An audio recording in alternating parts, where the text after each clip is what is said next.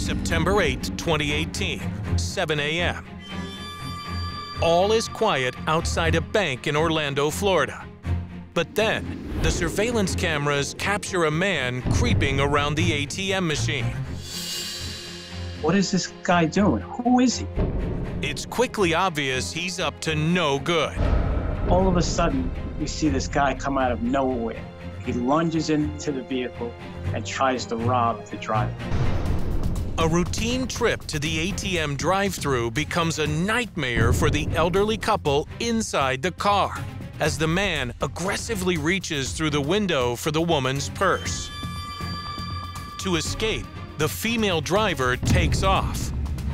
But incredibly, the suspect clings to the moving car, with half his body still halfway inside the window. This is so scary. They must be thinking, why is this guy not leaving us alone? The driver doesn't get far. Suddenly, the car comes to an abrupt stop. What could be going on inside this car right now? What could he be doing to this driver? The robber is still wrestling with the driver. There's probably a really intense struggle. Somebody's not able to drive that car away. Then, just as the situation becomes increasingly dire, something unexpected happens.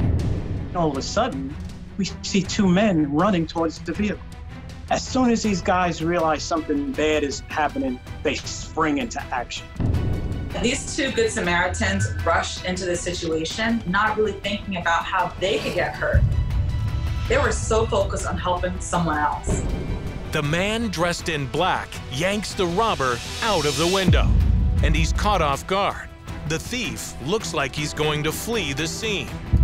This is extremely dangerous for someone to actually confront a crime while in progress, because now all of a sudden the tables can be turned onto that person. But then, with no warning, the suspect spins around and charges towards the two Good Samaritans.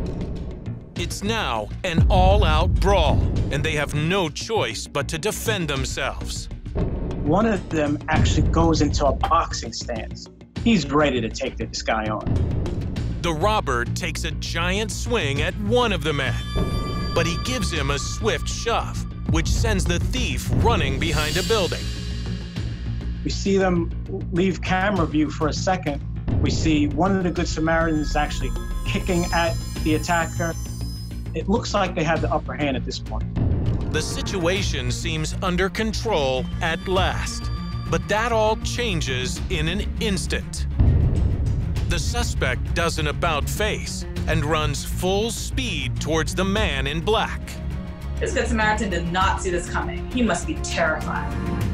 His name is Leon Wright, a 53-year-old businessman.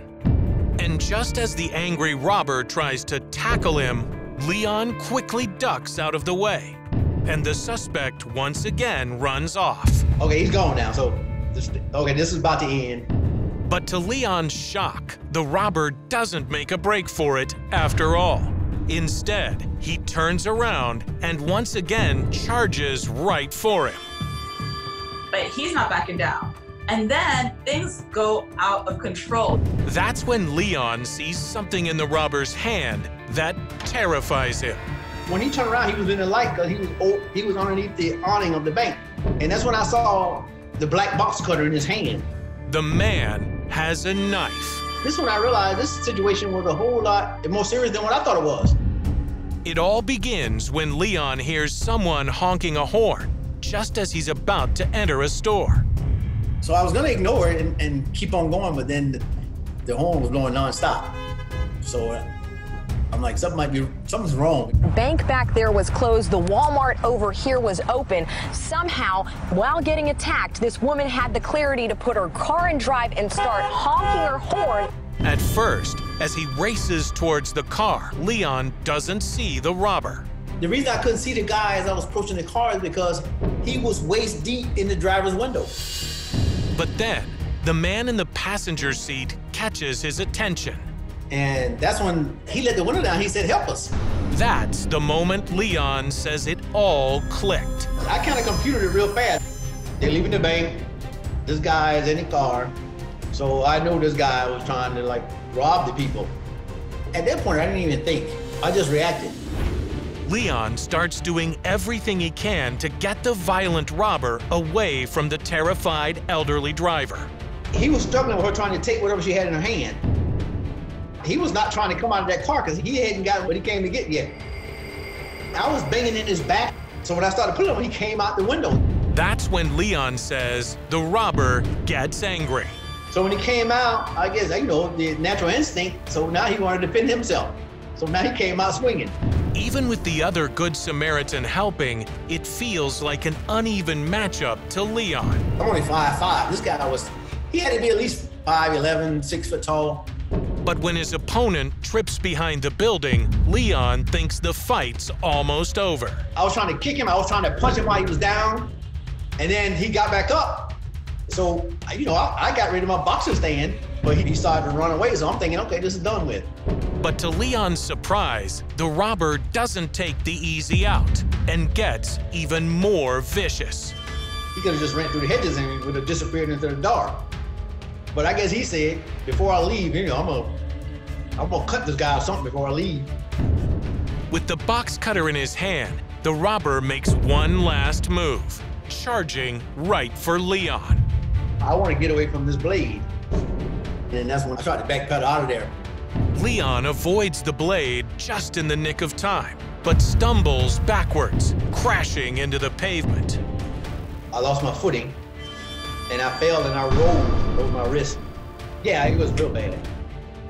As Leon picks himself up from the ground, the robber finally takes off for good.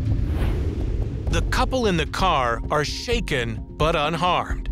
The other Good Samaritan, who turns out to be visiting from another state, is uninjured and calls 911. But Leon is in bad shape.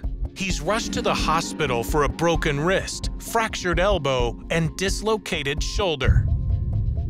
I woke up, I had a cage, so I had screws and I had like a scalpel. That's when I was like, wow, you know, I was really in danger. Leon's wife, Tati, is shocked when she sees her husband's injuries. When I saw the video, I realized just how blessed we were that it ended just with a broken arm. The suspect who put Leon in the hospital managed to evade police. And to this day, he remains unidentified and at large. The suspect has now been on the run for 6 weeks, but investigators tell me they believe he's still in the area. Several weeks later, the elderly male victim calls Leon to thank him and reveals some shocking information. That purse the robber tried so desperately to steal, it wasn't a purse at all. And he was telling me that that package he was trying to get was an urn. It was her sister's ashes. They came from a funeral for her sister. That's why she didn't let it go, because the bag was her sister's remains. Word spreads about the brave actions of Leon and the other Good Samaritan, and they're recognized for their heroism. When I was chosen as the Orange County Citizen of the Year, I got this. I received a Carnegie Hero Medal as well. Luckily, these guys came around when they did, because if not, who knows what could have happened. Still, law enforcement advise that for anyone who encounters a crime in progress, it's best to call 911.